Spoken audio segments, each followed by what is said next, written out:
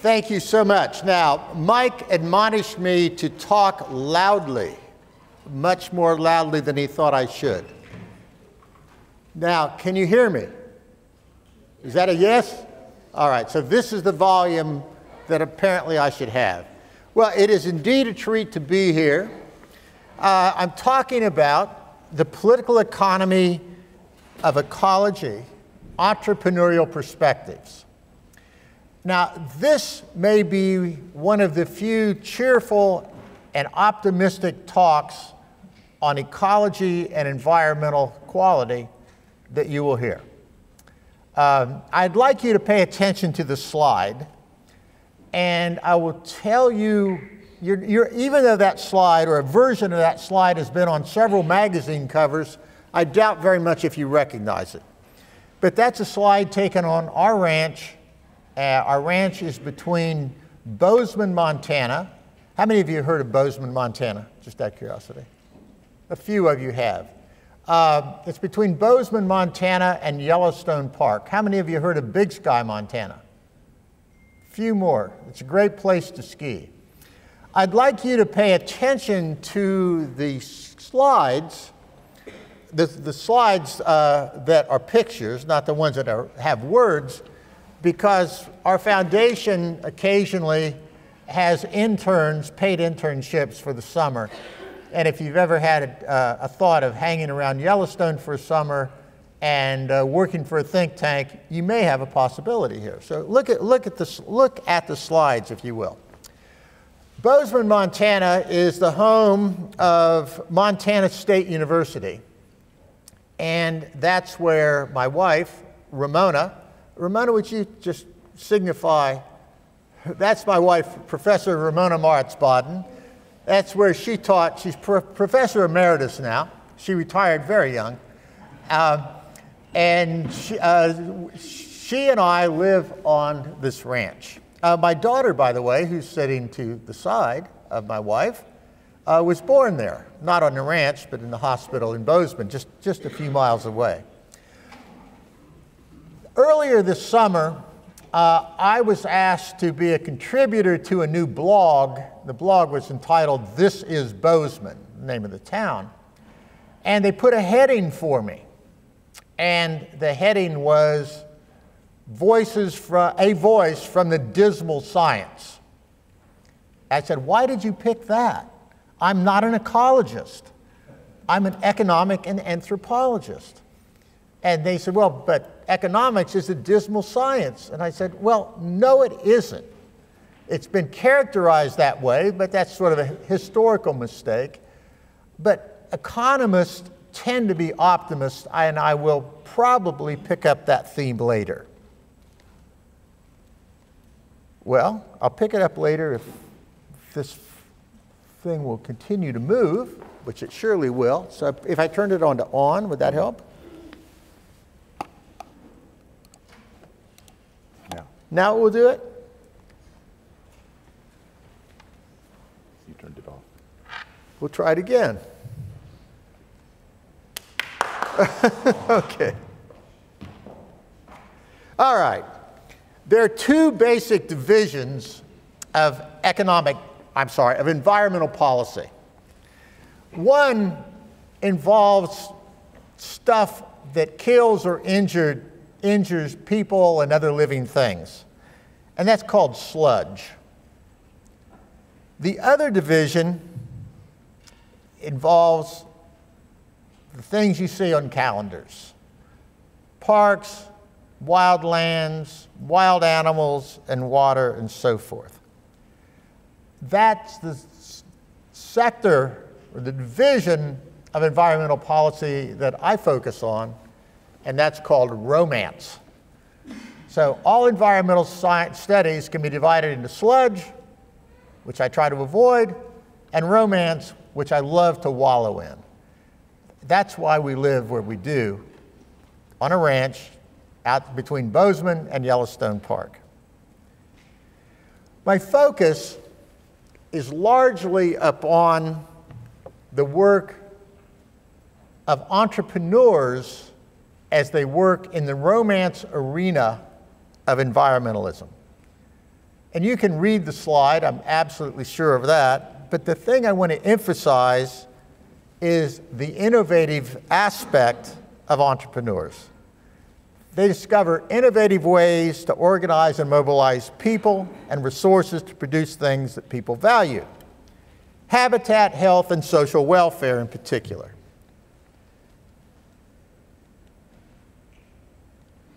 Now, that is a picture of Montana State University with the Bridger Mountains in the background.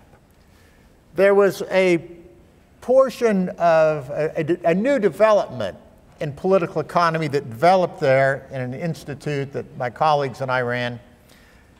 And we began this in the 1970s, and we've continued to develop it. And it's just a great place to be, the Bozeman area. And you can see that's rather spectacular.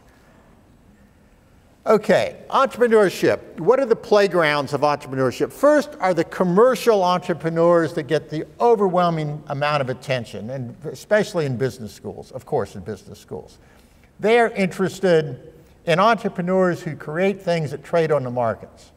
Now, I take advantage of those, you take advantage of those, but I'm not terribly interested in that aspect of entrepreneurship. Rather, and the focus today is going to be on social and environmental entrepreneurs. And what social and environmental entrepreneurs really do is they create basically avenues down which people can march their good intentions to generate good products. And the products are not products for sale, but the products may be some aspect of environmental management or some social service. And we'll see a few of those as we go around. So there are social and environmental engineers. Examples include, how many of you have heard of Ducks Unlimited? DU, how many? About 10% of you. DU was invented, was created in 1937 by people who wanted to save waterfowl habitat. They were mainly people, mainly guys, who wanted to shoot ducks and geese. But there were numerous programs to destroy the breeding grounds of ducks and geese. There are these things called prairie potholes, which are little ponds in the north central part of America and in Canada. And there were numerous government programs that subsidized the filling in and destruction of these ponds and converting them into farmland. And Ducks Unlimited said, gee, if you keep doing that, we won't have any more ducks to shoot. And duck hunting is an odd, to me, sort of an odd way to spend one's life, but that's okay, or portions of one's life. But in the process of preserving duck habitat, they preserve lots and lots and lots of other habitat for other animals.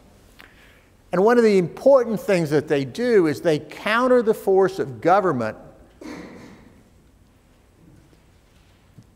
programs that destroy the breeding grounds for ducks and geese. So there are now 600,000 members of Ducks Unlimited. They have, I'll guarantee you that they have fundraisers in the Triangle. And you are not likely to go to one, but I'm sure you would be welcome if you would. So it's all private. They have all manner of cooperative agreements with farmers and with ranchers, and they also work with state and federal agencies on conservation efforts. Once you have this created, this organization to protect ducks, it's fairly easy to extend it to other things you might want to protect. And you protect the habitat, not the animals themselves. And so near us in Bozeman is another organization called the Rocky Mountain Elk Foundation, set up on sort of the same lines, same sort of funding mechanisms, all private. Then there's Pheasants Forever, Wild Turkey Federation, and it goes on and on. I don't know how many of these organizations there are, but at least a dozen nationwide, all created by entrepreneurial efforts, and the entrepreneurs provided ways, avenues down which people can march their good intentions. Some Eagle Mount and Warriors in Quiet Waters, they provide outdoor activities for people with serious physical or mental limitations. Eagle Mount, another Bozeman organization, provides a range of 20-plus outdoor activities like fly fishing on a ranch is one. They have an equestrian program, they have a kayaking program, and it goes on. Skiing, imagine, you don't have any legs and an organization says, we will take you skiing, and you don't have legs. Well, they have developed all manner of sled-like things with skis on the bottom that people can use to ski. It's just amazing what people can in fact create and do create. That's Ducks Unlimited. That's one of their promo shots. That is Eagle Mount, and this is a program for children with cancer where they bring them out. In this case, this happened to be at our ranch when we host them every year. For these kids with cancer, 40% of them will be dead the following year, by the way. They bring them out with their families, with their brothers and sisters for this 2 weeks, I believe it is, of camping in the Rocky Mountains, fly fishing, horseback riding, all manner of activities. Entirely private, no government money at all. It's a marvelous organization. It happened to be created, by the way, by a former person at Montana State University in child development and her husband, who was an Air Force general who brought the F-16 online. So these are highly competent people. There's another organization, Cancer Support Community, and that is also on our ranch. And they bring people who have cancer, recovering from cancer, outdoors to experience really wonderful activities. In this case, fly fishing, again, at no charge. Okay, now, you've all heard the word ecology many, many times. It has two really quite different meanings. One, of course, is a scientific study of organisms and their environment. That's what ecology courses are at universities. But then there's also ecology as a social movement. And that dates, basically the launch of that was on Earth Day in 1970. The ecology movement began. And it was April 22nd of 1970. And by accident or intent, and I have no idea, although I was involved in it, I have no idea, I didn't select the date, it happens to be Lenin's birthday. And that's a certain amount of baggage that still taints in some way the organization. But the green ecology movement has a mantra, which is not to suggest that everyone who considers herself or himself green believes this, but these are fairly standard. We should have zero, it's their mantra, not my admonition. We should have zero economic growth. We should have zero population growth. And most other people want the wrong things. They're Americans in particular, they're too materialistic and they should dial back. But it's other people who want the wrong things. And this green or progressive orientation toward environmental management basically believes strongly that we should transfer more and more control over natural resources to the government, federal government preferably. Now, it's important. Now, I want to make sure that you understand, that I understand, that we do, in fact, need government to protect the environment. There's no question about that.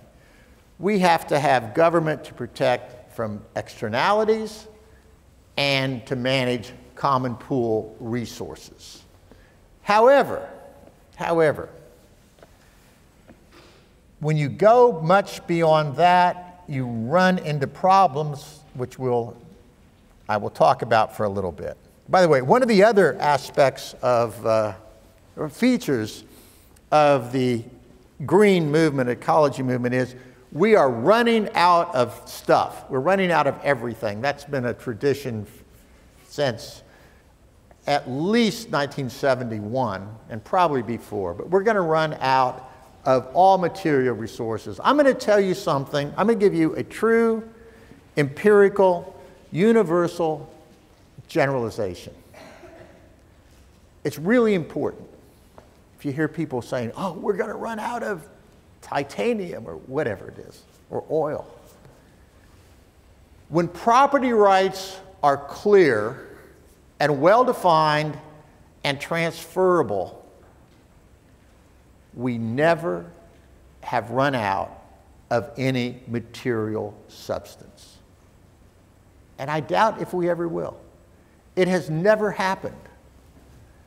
Scarcity has yet to win a race against creativity when property rights are secure and the market process operates. Now that may sound like a radical statement, but maybe you guys are sufficiently sophisticated and maybe the culture has changed enough that you already know that. It'd be nice if you did. But we, for goodness sakes, do not need government to keep us from running out of everything. But what happens when we do have the government step in for environmental management? Well, among other things go black. Okay. All right. Yeah, okay, here we go. What is that a picture of? Anyone want to tell me? What is that? It's sort of a cartoon picture. It's, if you see it on your screen, what I have on my little screen down here, we see a big ear of corn with a gas delivery pump on it. Is that correct? What does that symbolize? I heard two right answers. Sir? Ethanol. Ethanol. What is ethanol, other than something that ruins many engines? It's a fuel. It's a fuel made from corn.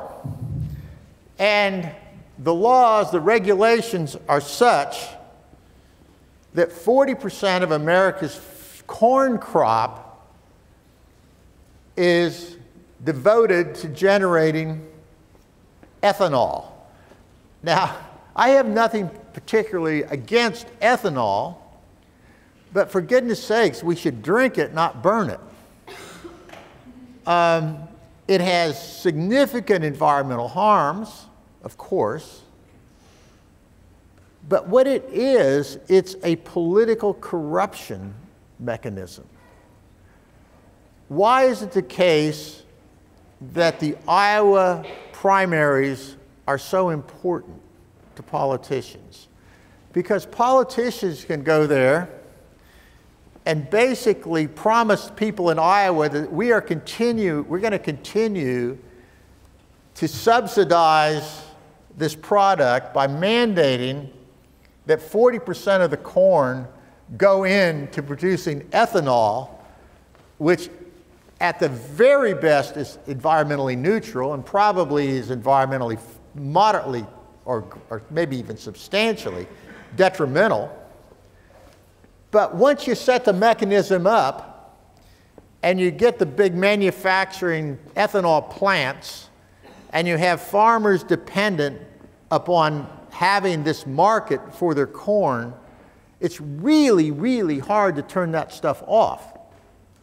And so we continue it. And you look around, oh, and by the way, the justification of course, for having ethanol and the ethanol mandates is not, oh, we're going to make already rich people even richer, but rather to wean us from dependence on foreign oil and to protect the environment because it's supposedly it's better for the environment, which of course is nonsense.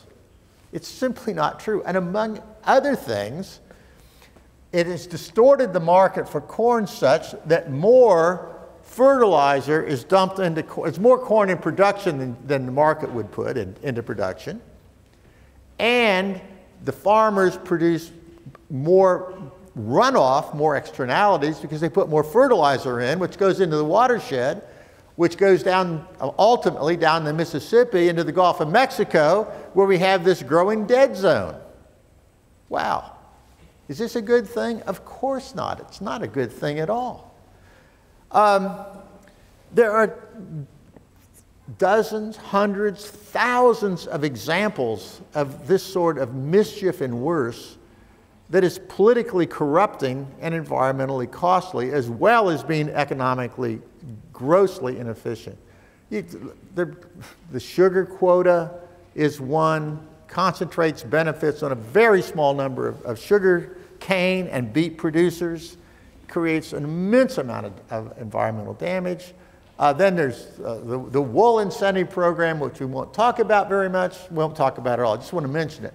But there are dozens of examples of distortions of rent. Have you talked about rent seeking in here yet? You have. Okay. The environmental arena is a great arena for rent seeking. It really, really works well. And I don't mean that as a compliment, of course. Okay, I talked about two divisions of environmental studies. One, romance, what I specialize in, and the other, sludge. Here we see mine waste. It turns out, by the way, that the Environmental Protection Agency indirectly caused this through just bad management. It's just stuff that poured out of a mine. Here's the romance side. The picture, the white picture with that line of whatever that line is, well, that's a line of elk. Roughly 160 elk in that picture. They're going onto our ranch. We live just on the edge of a few miles from the forest, and elk hang out there, and they winter there. How many of you seen or heard of the movie A River Runs Through It? Okay, that was a movie that captivated people's attention, and it's a movie about fly fishing, and it caused a huge boom in fly fishing. And it turns out that A River Runs Through It was filmed, much of it was filmed just a very few miles from us. There's elk again. That's some irrigated alfalfa land with the mountains in the background. This is, again, examples of the romance area of environmentalism and why I love it. Okay, what are some entrepreneurial alternatives to command and control via government?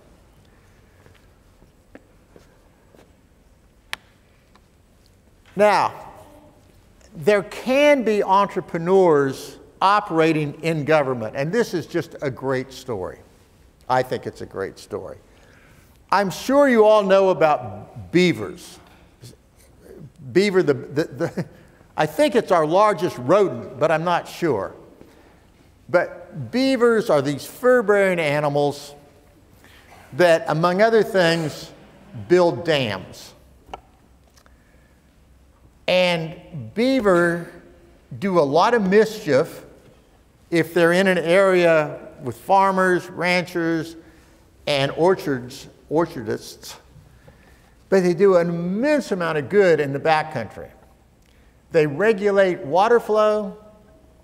I'm sorry, I'm sure that you all know that beavers, which weigh up to about 50 pounds, they cut down trees, they eat the intercambium, they build dams, and they build lodges from the trees. And when they build the dams, they make ponds. And the ponds are gathering places for lots and lots of animals. And they also capture the water, and the water is gradually released, and they build fisheries by building the ponds. Well, it turns out that there are a lot of areas where the beaver have been exterminated for one reason or another. Often they were over-trapped and so forth, but areas in the backcountry where there had been beaver, the beaver were important components to the wildlife ecology, but the beaver were extinct, locally extinct. So the Fish and Wildlife Department of the state of Idaho said, we need to reintroduce the beaver to these areas where they're now extinct. But there's a problem with doing that. This is right after World War II. The problem is, how do you transport beaver? Well, beavers weigh, let's assume, an average of 40 pounds. But you have to carry them in something. They won't ride horseback on their own. So they put them in boxes and strap them on the side of pack horses, and guess what? The beaver were rowdy. And they scared the pack horses. And also, the beaver don't like it to be hot. And so they would die as they're going up the mountains in these pack horses. It was expensive, it was difficult, it was dangerous. And so what happened was, they said, we need to find another way to get the beaver to the backcountry. And so some guys in the Idaho Fish and Game Department said, well, I know how we can do that. We, some of us, were in the paratroopers in World War II, which was only 5 years ago in their time. And we landed all manner of things with parachutes. Soldiers behind the lines, we sent in medical supplies, we sent in weapons. We can also, why don't we drop beaver? So they came up with these, I thought, very clever means of building these boxes. They put a beaver in, and they practiced with a male beaver they named Geronimo. And they took him up in an airplane, dumped him out with a parachute in the box. The box would hit, spring open eventually, and Geronimo would be released and recapture him, and kept dialing in their experiment. There's a photo of actually dropping beaver into backcountry. And this was highly successful, a bizarre but highly successful venture. Here's something far more recent. Whooping cranes, by the way, there are people, God knows why this is the case, but I promise you it's true. There are people who have bizarre tastes and preferences and visions. And there are people who really, really, really think it's important that we have cranes, flying cranes. There are 12 species of cranes in the world. 2 of them are in the United States. And the whooping crane almost became extinct. It was down to just a handful of individuals in the 1940s. In 1967, it was classified as endangered. That was before the Endangered Species Act, but there were still agencies that could identify, a species as endangered. Wow. What was the problem here? Well, the problem had to do with, actually the cranes had been hunted early in the 1900s. The feathers were important for millinery purposes, not military, millinery purposes. The feathers were used in ladies' hats and so forth. Habitat was lost, and it was very clear that we might lose that entire species.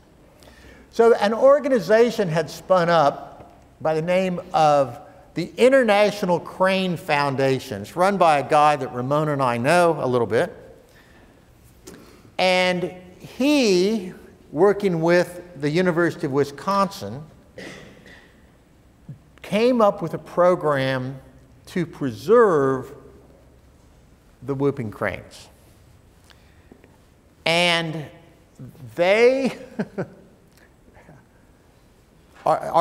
George Archibald's his name, he made contact with the Kohlers, Kohler, people who Ramona and I know, people from Wisconsin, and the Kohlers owned some companies that you've heard of, I'm sure, and they had a private jet, big enough to haul 12 people. And so George Archibald talked to the Kohlers and said, hey, look, let's go up to Canada and steal some whooping crane eggs from the nests and bring them back. We'll hatch them in Wisconsin so we'll raise chicks. Raising birds isn't all that difficult. So they went up there with ornithologists. The Kohlers flew them up there in their jet. They hung around for a few weeks. They gathered the eggs and surreptitiously, and then the cranes would lay more eggs, of course, because they'd want to have at least 2 eggs in their nest. And they put the eggs in incubators, and then they flew them back to Wisconsin and they hatched them out. Well and good. But that was only the first part of the problem. The next part of the problem is, how do we get them to a new wintering ground somewhere on the Gulf Coast, Texas or Louisiana preferably? Now, listen to me carefully on this, because it's so bizarre that it's hard to believe, but here's what they did. You've heard of birds imprinting, okay? So they have these eggs, and they're in incubators in Wisconsin. And when they hatch, the people who take care of them are dressed as though for Halloween, except they are wearing crane costumes. They are dressed to look like cranes. So they're in white, and they have some mask on their face with a beak, and they have stuff on their arms like wings, and they're the right color. And so the cranes come out of the eggs. They've never seen anything, but hey, they're programmed genetically by evolution to see these creatures. Oh, these are obviously our parents.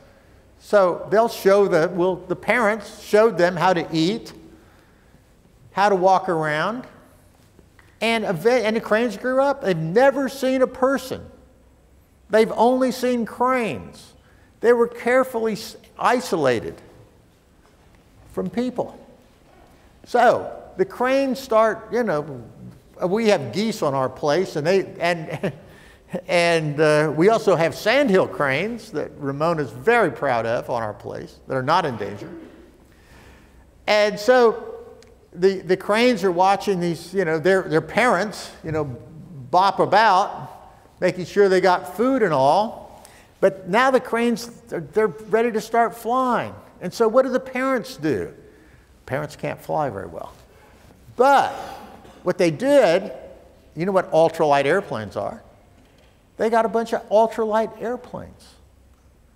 And the parents would get in an ultralight airplane that were also dolled up as much as they could to look like cranes. And they would take these little hops. And when the birds learn to fly, first they fly 10 yards, then 50 yards, then 100 yards, and pretty soon they can circle around. They circle around flying, following these ultralight aircrafts. Isn't this just amazing that this happened? That there are people who care enough about this bizarre bird that's almost extinct that they invest a huge amount of time and money to keep them alive, to keep the whole population alive, to reestablish a viable breeding population of whooping cranes. There's a book, here it is, chasing the ghost birds, saving swans and cranes from extinction. And there's a picture of an ultralight from the book, and the cranes following the ultralight. Well, an ultralight doesn't fly very far, but then cranes don't fly very far each day either. So they had a series of hops that they had carefully programmed, scheduled out, and so the birds would follow the ultralights, and then they had larger planes as well. They would follow them all the way till they got them down to Louisiana to new nesting, wintering grounds that they'd established and leased, and maybe they bought it. I don't remember that. What an amazing adventure in environmental entrepreneurship. Okay. Questions about beaver or cranes? Yes, ma'am. Did they make any money this way? No. Oh, a great question. Thank you. No, they didn't make any money. They spent hundreds of thousands. Oh, the beaver. It's a state agency. It's a state bureaucracy. They don't need to make money. No. They didn't make money, but they were successful in in mobilizing resources and putting them together to do this bizarre thing of dropping beaver by parachute. But it's a small part of the state budget. I don't know what it cost. My guess is it was a few $1,000 bucks. This is 1950. There are lots of old military trainers laying around. States could get them by just asking for them. Parachutes, lots of parachutes were laying around. I don't know how they did it, but the important thing that it was creative. No, they didn't make any money for sure. But they did a lot of good when they reestablished the beaver. I mean, a lot of good for the ecosystem. And in terms of the cranes, that was an expensive venture. What does it cost per hour to run a private jet that will hold 12 people? I don't know what the number is, but it's not a trivial number. It costs ballpark $1 million a year to keep a private jet, just the maintenance and so forth. But these are people who really care about conservation. They've done lots and lots of other things as well. They're wonderful people. I'm biased, obviously. They're very good people who supported, full disclosure, they've supported some of my work, and not just because we have cranes. Okay, now let me move. Political economy entrepreneurship. Creating new social and economic arrangements is an entrepreneurial exercise. How many of you have been to Yellowstone Park? How many of you have heard of Yellowstone Park? How many of you would like to go to Yellowstone Park? Okay, those of you who just raised your hand on that last one, think about the possibility of doing an internship at the foundation just outside of Yellowstone Park. That's us. Okay. Yellowstone Park was created in 1872. It was the world's first national park. Mike, how am I doing on time? We're okay? Okay. That was a marvelous creation. Now, it was, some have said, it's America's best idea. It's not, in my view, but it's one of the best, for sure. And what a novel thing. Here's this chunk of ground, 2.2 million acres, which is, moderately decent size, that had these bizarre geological features and a huge amount of unusual wildlife. And so the government said, look, we need to protect this because it's just of national interest. And who are can you guess who the big allies were of the move to protect Yellowstone Park? Anyone want to hazard a guess? The avaricious railroad companies. Why? There used to be something called passenger trains. And railroads said, oh, this could be a new market. We'll get these national parks scattered about, and we'll build hotels and lodges there, and wealthy people from the east will then take our trains to get out and tour the parks. So, and that wasn't the primary driver, but it was an important driver of the park. So Yellowstone was created in 1872. But once you create it, they've never done this before. It's a new organization. It's a new institution, the first in the world. Well, you got to protect it. Why do you have to protect it? Well, because it has these interesting geological features that people will, in fact, and did scavenge.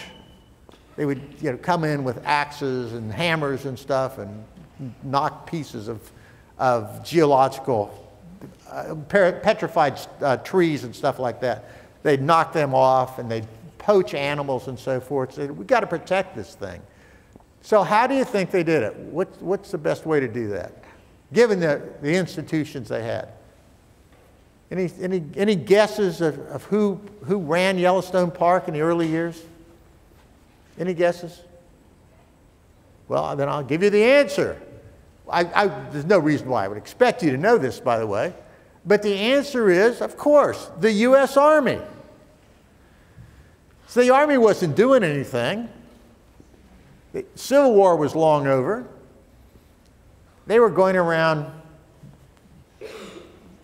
how can I say it gently? There's no way to say it gently. They were going around killing Indians and killing buffalo and building forts and so forth. But they didn't really have much to do.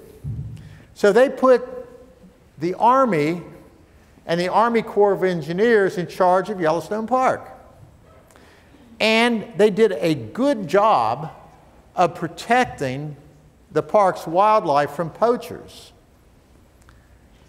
And they also, the Army Corps of Engineers is an engineering outfit. And so they built roads and they built bridges. And they basically, and if you ever go to the, how many of you have been to Yellowstone? Okay, do you remember the town of Mammoth, the park headquarters? Anyone remember it? What did it look like, those of you who've seen it? It looked like an army base. Why does it look like an army base? Because it was built as an army base.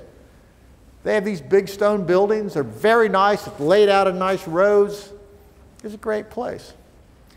Well, 1872, and the Army's running the park. And there's a guy who was born in 1859, and his name is John Stoddard. And John Stoddard is a graduate of Williams College and then went to Yale Divinity School for 2 years. And he toured the world, interesting places, Ceylon, India, Egypt. And he came back, and this is before radio, TV, of course, television and so forth. And people in those years, some few people, made their money going to interesting places and coming back and they'd lecture about it. And people say, wow, this is entertainment. And so John Stoddard did these lectures, and here's a book that I found and had digitized. The copyright had expired more than 50 years ago. Yellowstone National Park, 94 pages with pictures by John Stoddard, in which he makes the observation, no reasonable person could possibly imagine anyone other than any organization other than the Army running Yellowstone Park. That is an obvious necessity. Wow. Isn't that fascinating? Now, that was not a direct quote, but that's exactly what he said. And I have the quote in my introduction to this book. Well, then in 1916, Congress created the National Park Service within the U.S. Department of Interior. And so the Park Service then ran the park and ran, oh, come on. I don't know if it matters anymore, but there we go. Yellowstone National Park. It also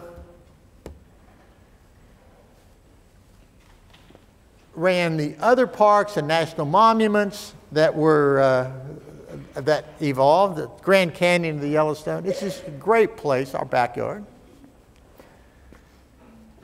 However, there were serious, serious problems with the management of the park. And the reason for that is, if it's government land, it's really political land. And so the management is dependent upon or constrained by political forces. And so as a result, they made some very serious errors in the Park Service when it took over management in 1918. The Park Service created in 1916. It took over management of the park in 1919, and it was run according to, quote, scientific management. And scientific management involved, among other things, managing the roads, managing the wildlife, managing the fires. Forests burn. I mean, that's what happens. So the Army Corps of Engineers built a road system, built bridges, and the Department of Interior set out people to exterminate the wolves, because they divided animals into two categories, good animals and bad animals. Good animals were ones with big brown eyes. Bad animals were ones with little yellow squinty eyes, and the mission was to kill those with yellow squinty eyes. So they killed all the elk. They killed all the wolves. And as a result, what do elk like to do best, more than anything else? Make more elk. They enjoy that a lot. And they go through these rituals in the fall called retting. And as a result, they make lots of elk. And so the population of elk in the park, they've eliminated the predators, the wolf. So the population of the elk got up to something, we don't know exactly, 3 times, 4 times, 5 times the carrying capacity. They beat the bejesus out of the land. They changed the vegetation. They drove out the beaver. That was a wreck. They also said tourists love bears. So what we're going to do, and they have hotels in the park, we are going to feed the bears hotel garbage, because a fair amount of the food served in the hotels was not eaten, so they gathered it up and took it out and dumped it in specific locations for the bears to come eat. My wife, when she was a little girl, used to see the grizzlies come to the dump and eat this garbage. So what they did was develop basically some welfare-dependent bears who had lost fear of humans. The third thing that they did was to put out all fires essentially immediately. Every fire should be put out within 1 day of it being found, discovered. And as a result of that, there weren't fires that cleared the underbrush in Yellowstone. And so what would happen is just keep accumulating and accumulating and accumulating. And there were places where there were 100 tons of firewood, dead and down trees on the ground per acre. And a football field is an acre. Imagine 100 tons of firewood on a football field. So when a fire came through, which it did in '88, it burned approximately half the park. So these were all mistakes that were made. But there's another, I think, more significant political economy mistake, and that is because the establishment of parks and monuments is a political process. Local communities and congressmen and women have incentives to create ever more of them. Now, the backlog for maintenance on the parks and the monuments keeps growing, and yet the political process generates ever more of these things that we can't take care of now. This is a recipe that does not have a successful ending within the current system. So what's going to happen is new institutions are going to evolve. Of that, I'm simply confident that will occur. And the question is, what might it be? So I'm going to end with this photo of something called the American Prairie Reserve, which is a new organization, relatively new. It was created just over a decade ago, I guess 15 years now, by accident perhaps. One of my former students and the general manager is a fellow, Pete Geddes, who worked with me for over 14 years in our foundation. And this is a model of an alternative management scheme. It's an entrepreneurial creation. It's 1.5 times the size of Yellowstone. It's up in the northeast corner of Montana. So it's roughly 3.5 million acres. That's a lot of ground. And that is another model that may evolve to be the dominant model for managing the romance sector of America. I have reached the end of my pictures, I think. Oh, no, I haven't. Not quite. Well, maybe I have. Accidentally. I probably have. Okay. These are just some pretty pictures. That is a predator-proof buffalo. It weighs 4,000 pounds plus. It's made out of agriculture and logging junk, and that's in our backyard. It's the backyard of our ranch. By the way, the largest herd of buffalo or bison in America is in our neighbor's ranch, Ted Turner. It's 5,000 of them. We have one, but ours is predator-proof. And there's, just on the ranch, is feeding steers with the world's only solar-powered, solar-moved hay feeder, big bale feeder. And just another ranch picture. And there's Ramona and me on our deck. And with that happy photograph, let me just tell you what a treat it has been to come and talk with you. I would love to talk about any of this at any length, but I think we end in about 30 seconds. Mike, is anything else?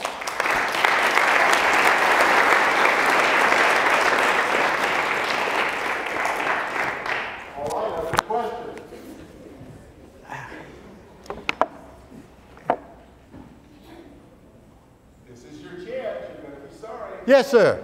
Can you give an example? You said slide 8 that when property rights are well defined and transferable, we've never run out of material left. Can you give an example of that? Sure. Yeah, you're asking, well, let me turn it around. I made an assertion. I made a strong empirical assertion.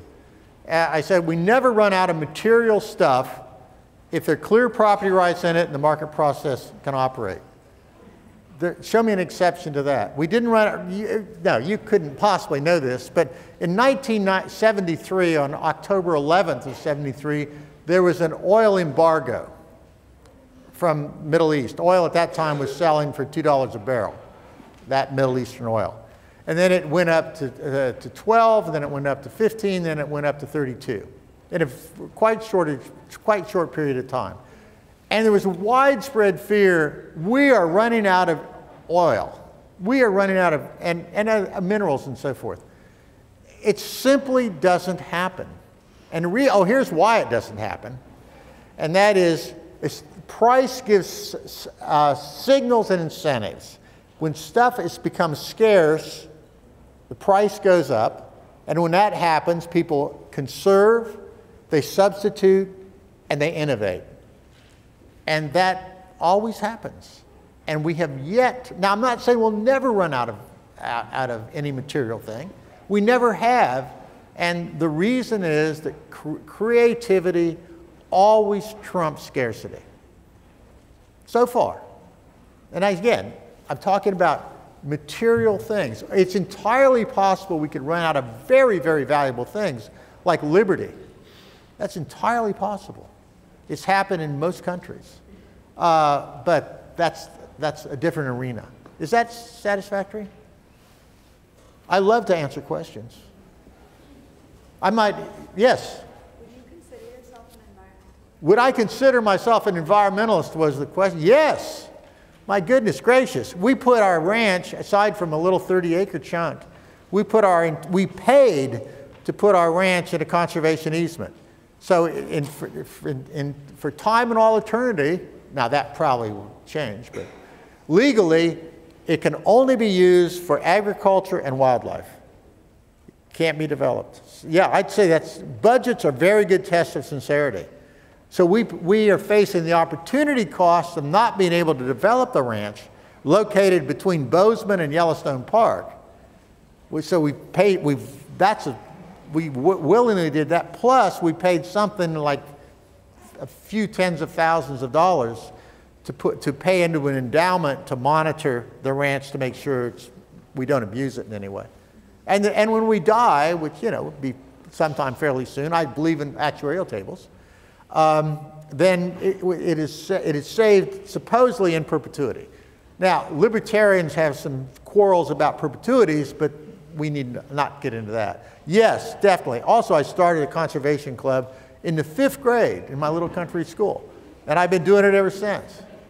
And I fought the government and lots of programs that were basically economically inefficient and environmentally destructive. So yeah, I am an environmentalist, but I'm also a classical liberal. I mean, liberty is a really important value to me. Flags of liberty, I fly whenever I wear almost whenever I wear a tie. I have another tie that I recently got, a freedom tie. So I alternate between my liberty ties and my freedom tie. Yes, sir.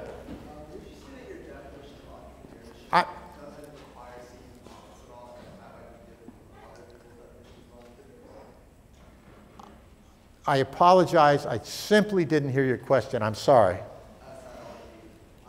So your definition of entrepreneurship doesn't seem to require seeking profits. Do you think that's different from other political economist definitions? Mike, can you help me on Yes, does your definition of entrepreneurship require profit seeking, or are there other goals that are consistent with entrepreneurship? Oh my goodness, yes. And see, the people who created Ducks Unlimited, my first example, they didn't do it for profit in a monetary sense. They did it to create value, but the value was protecting habitat for ducks. And by the way, half of the people who support, half of the 600,000 people who support Ducks Unlimited are not hunters. They just want to provide the habitat. The Eagle Mount that I showed a picture of, the Cancer Support Community, these are not for-profit. I think by far the most interesting entrepreneurial efforts are the not-for-profit entrepreneurial efforts. And I've been monitoring them and encouraging them and supporting them for a very long time. I was one of the founders of the Warriors in Quiet Waters, for example. One more question. Yes, sir. Oh, no, you're just scratching. Okay. Yes. So a lot of the social and environmental entrepreneurs that you talked about was based in North America, where we have the luxury of putting a lot of money and effort into environmental programs. How do you feel about entrepreneurs in developing countries where they need the money to put food on the table as opposed to conserve?